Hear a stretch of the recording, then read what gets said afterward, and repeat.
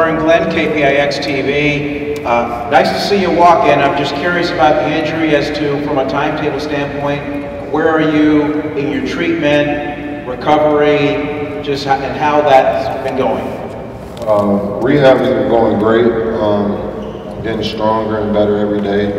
I'm progressing weekly, which is a positive. And you know, as far as the timetable, you know, we'll sit down and discuss with the team and figure out what's the best, you know, return date. So to be determined. Thanks, Bruno. Let's go over to Logan. Logan Murdoch, Bay Area News Group.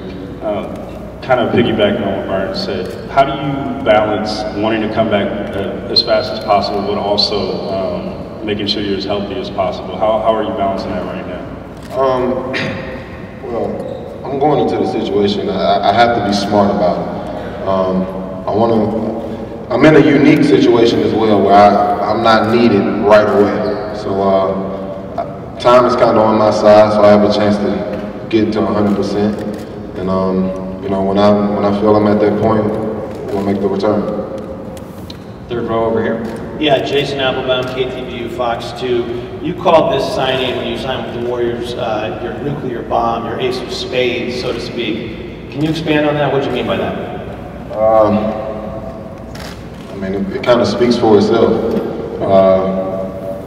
And it sounds like a bad thing, but just being the competitor that I am, that's why I considered it my nuclear bomb or last resort. So, I mean, the situation unfolded and I am where I am. Mr. Medina? Hi, DeMARCUS, Mark Medina, Bay Area News Group. Have you had any conversations with players in the past that have had injuries with their Achilles? And what perspective do you take from their journeys overall and coming back from it? I've spoken to a few guys, you know, former teammate Rudy Gay. I've talked with Wes Matthews. I've spoken with Dominique Wilkins, and I spoke with Kobe as well. And me and Jonas Jerebko have been talking as of recent. So you know, it's just guys that have been through the situation, made their return. I wasn't really looking for, you know, a specific answer to get through it. I really just wanted to see what each guy's mindset was and just kind of compared it to my own. And you know, some of the positives I took from it, and you know, some I just kind of put to the wayside. But it's an injury that can be, you know, overcome, and I'll make sure that I prove that. That guy, CJ Peterson, SFA. DeMarCUS, can you kind of chronicle the process of, you know, not receiving any offers from what you said in this offseason? There were some lingering reports that New Orleans did make an offer. Can you speak to that? I'm gonna put it like this. Only me and Dell Demps know what was said on the phone that night. We both know the truth, and I'll leave it at that. Next up. Yeah, just for Bob and then for DeMarCUS, I mean, by all accounts, if he plays like you guys expect him to this season, he's going to be too expensive to even, you know, legally bring back under the CBA. Does that one-year rental fact kind of make this a strange situation at all, or how do you kind of go into that? No, I mean, I know everybody's job, more so now than ever, is to speculate. Our job is to win a championship in 2018-19. That's hard enough as it is. So thinking about beyond, we didn't get these championships by thinking about the next one, the next one, the next one. They are very, very hard to do. So I don't even like the word rental or 1 year or this guy's a free agent or that guy's a free agent. Every day, he's on our team. Everybody else is on our team. We've got trying to sign one more guy, but that's it. We're trying to win a championship this year. What happens after that, and you're well aware, and so is everybody listening, who knows? I sat here, I sat over there, and people asked me what was going to happen in free agency. Nobody thought this was going to happen. Players sign, they leave, they come, they go, there's trades happening more frequently than ever, that has ever happened in our league. Our job, one job, is to win a championship. That's it. But the players that are on this team, that's why he came, that's why he's here, that's why we're all here. Everybody that works for our organization is to win a championship this year. After that, we'll try again next year. But the focus for us is here, and he's on our team, and we're thrilled, just as we are with everybody else that's on our team. You know, DeMarcus, one of the things I wanted to ask you about today, I have some friends who still work up in Sacramento, and I talked to them a lot after the word came out that you were going to be a Golden State Warrior. I know you like to get out in the community and do a lot of things for the community. Why is that important to you, and are you excited about getting out in the Bay? It's important to me because me being in that situation, and when I say I get out in the community, I get out in the hoods, like, just to be blunt, like, I go to the hood. I want to go to the worst, the grimiest place. That's where I want to be. And the reason behind that, those are usually the kids or the communities that kind of get left behind or forgotten about. And I feel like I was in that situation at one point, and I can only imagine if I had some of the opportunities, you know, just being in these camps or being around pros or whatever the case may be, how much easier or how much of a better process it would have been for me as a kid. So that's kind of where my mindset is, and that's what I stand by. Next up, RC. RC Davis, Warriors Radio, Warriors Sound. How much is it going to set you back to take that 0 from Pat McCaw? Say that again? How much is it going to set you back to take that 0 from Pat McCaw? Let's just say Pat's a tough negotiator.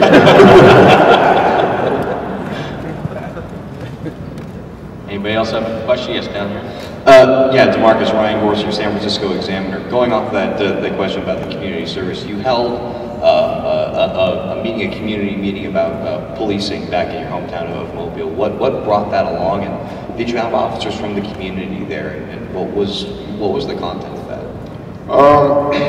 Well, I mean, it's pretty aware of the current events and the issues we have in our communities, but I was just doing my part to mend or fix the issue, or at least try to get everybody on the same page, gain understanding on both sides, see where both sides are coming from, and it was just a chance to talk, to have dialogue, and I think it was successful. I look forward to doing more, but I understand both sides.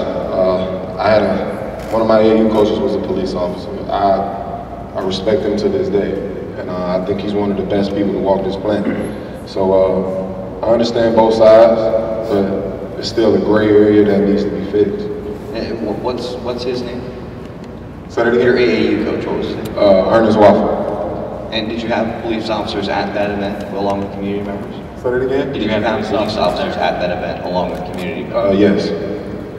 Let's go back over to Mark. Hey, DeMarcus, regarding just the rehab, can you take us through what it's like dealing with just the monotonous nature of it, just knowing how prolonged it is? Can you repeat that?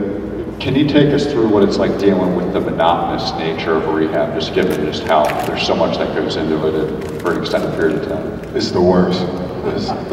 Honestly, just waking up every day doing the same exact thing. Like, it can drive you crazy. And but I take it as a test, just another obstacle to overcome, and I just use that as fuel to get to the next step, and then I continue the process. So it's tough, no lie, but I know where I want to be. I know what I'm capable of, and I look forward to being back on the floor. Logan? You said in your documentary teaser that you talked to Durant and Steph and Clay and all those guys, and it kind of put you at ease with your decision. What particularly did any one of them say that kind of put you at ease to come in here? Every guy said, let's go get another championship. That was the first thing, and what really put me at ease was just the excitement. You know, they're a well-established team, and they could have easily been like, no, we don't need them, or whatever the case may be, but I mean, they were excited like a team that's never accomplished anything. So just having that feeling alone gave me a sense of, you know, just being able to relax about it or be calm about the situation. When you started the process and talked to Bob and you were thinking about coming here, what was the reaction of your friends and family when you told them that this was going to happen? Well, I really didn't tell anybody until, you know, it kind of happened.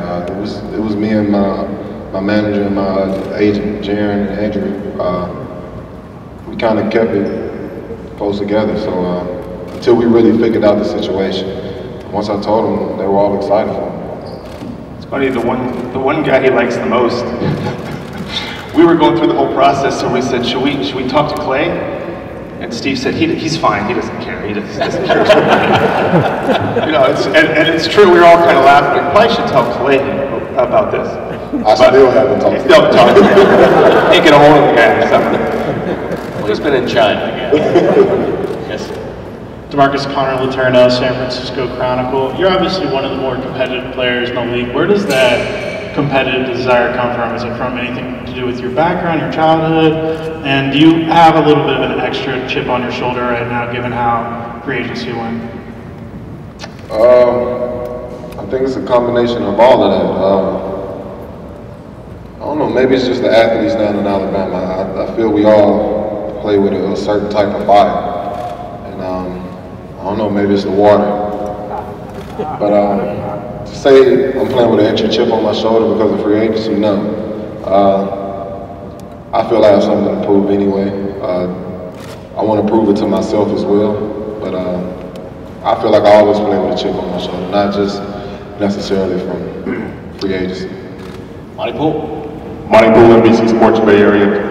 DeMarcus, one of the things that Steve Kerr always preaches to his team is that no matter what else you're doing out there, how hard you're doing it, don't forget to have some fun. When you hear something like that, what's the message to you when you hear that? Well, that's what it all goes back to. We all started loving this game because we had fun with it. So if you're not having fun playing this game, something's wrong. So I look forward to having fun this season. Let's go to Marcus. Marcus Thompson with The Athletic. DeMarcus, there's a perception out there that you, Draymond, and Kevin Durant at some point are going to fight. Is this going to happen now because your team just won have it all out brawl? I know you guys are friends, but that's what people think because they see you on the court. Do you just get it in one time to get it out the way? Might as well.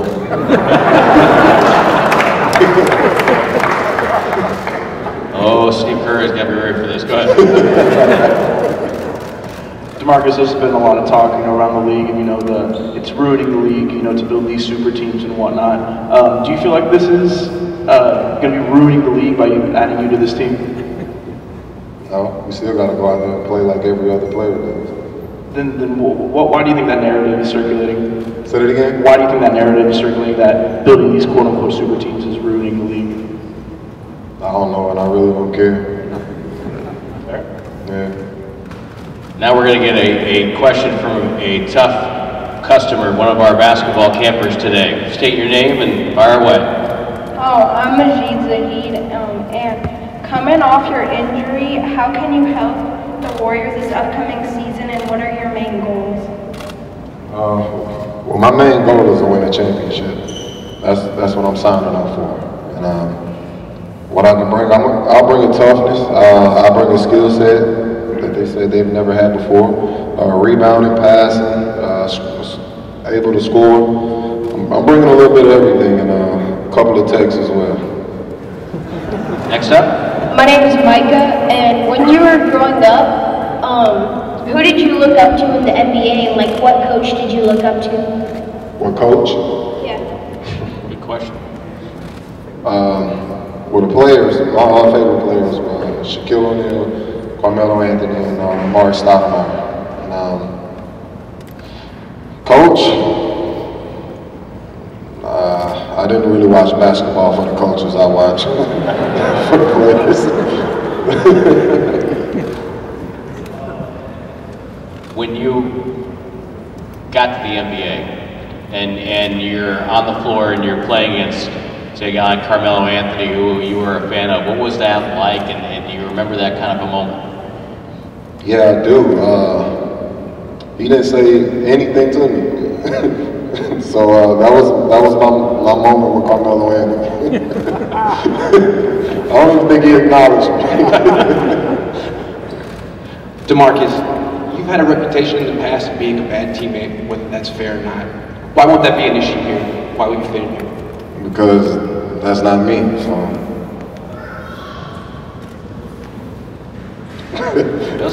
Another question? Go ahead. We need a mic. There we go. Thank you. Welcome back to Northern California. Thank you.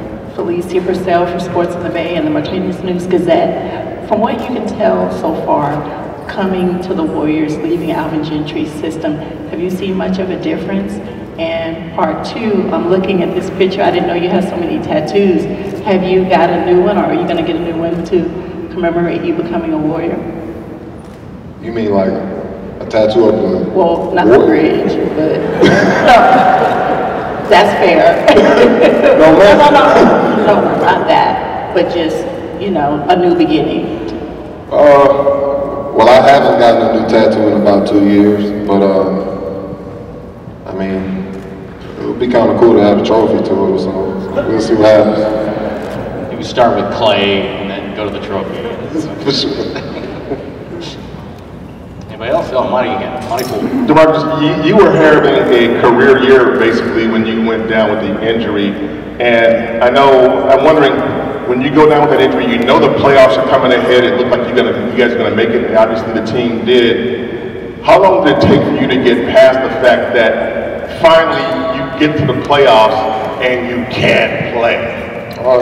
It sucks, especially being the competitor that I am. You know, that's all I ever played for, and you know, the opportunity and the chance slipped away from me. Things happen, but you know, I'm using this lesson as a way to grow as a player, as a person, and you know, the opportunity will present itself again, and I'll be more than prepared. Mark? Hey, DeMarcus, just given the nature of how serious an Achilles injury, but knowing how talented a player you are, what are your expectations for what you will be able to do next season with your game?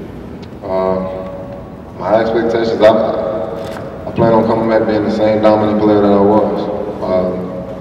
Even better, actually. Nothing will change. Well, that's going to conclude our Q&A in this part of the session. We're going to have a photo op in just a moment, and then Bob and DeMarcus will break up for individual sessions. I want to thank everybody for coming out today. Thanks to all the Warrior staffers, and a special thank you for great behavior and staying quiet to our Warriors basketball campers. Job well done, guys. And again, DeMarcus, welcome to the Bay.